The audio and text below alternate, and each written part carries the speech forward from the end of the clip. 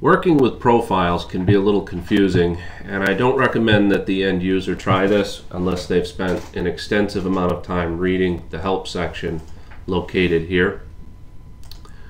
For the technician, profiles, think of profiles as like a recording schedule. That's pretty much what we mean when we talk about that.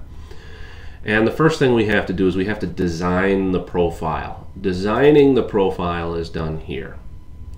And we're going to come into here, and this is where we design a profile under the Record tab.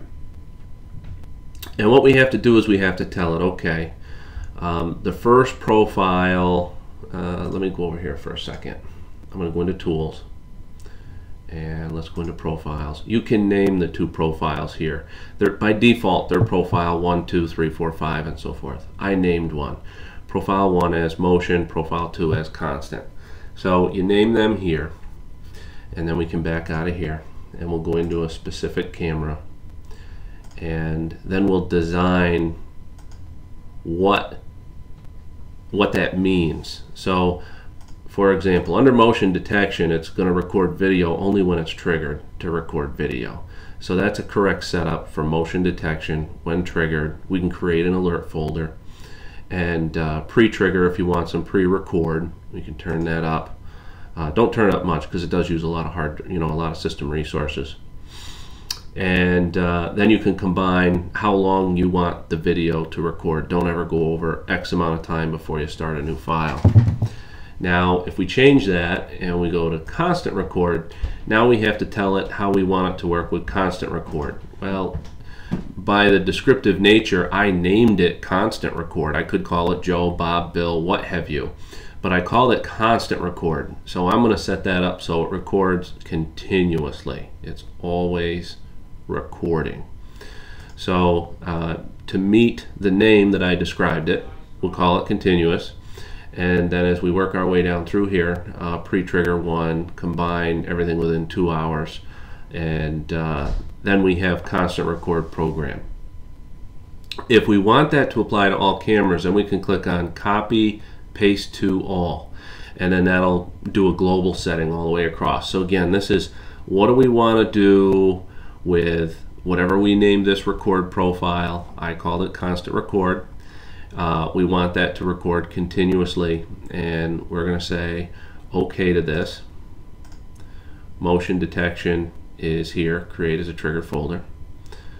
So we'll say OK to that. That's set up. The camera's just going to reset here real quick. And then we can come back in here to options, and we can go to profiles. As you can see, it's named. And then we can go to a global schedule. This is going to apply to all cameras. It's a global setup. So right now I have globally set up that motion detection is recording at all times, and you can see that up here. If I changed it and said, you know what, I want a constant record on Saturdays, there you go, it's done. Now it's going to constant record on Saturday. It'll flip over, assuming your time and date stamp is correct. It'll flip over. So we can come out of there, go into motion detection, click on that, and then we're done. If you wanted to do like a half a day, you could do it that way. And now we've got half a day on Saturday, well, the early morning hours anyways.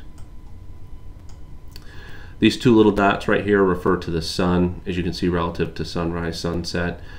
Not even going to get into that. If you want to get into that, then you can go up here and go into your help section, and you can work your way through it. And under the schedule section, this is also where you set up your traffic signal and camera pause. So when you click this button up here, this is what you're telling it to do.